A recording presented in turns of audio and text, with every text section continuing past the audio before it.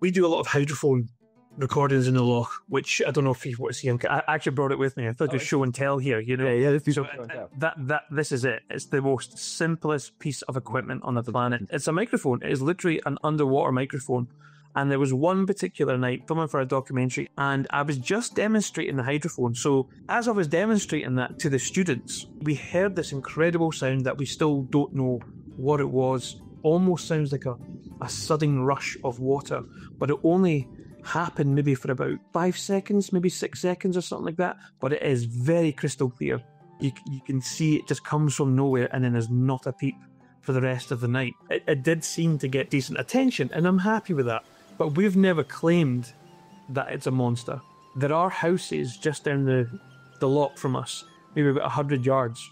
Now that rush of water, wait for it, could have been someone just flushed that toilet. And it's brilliant. I love it.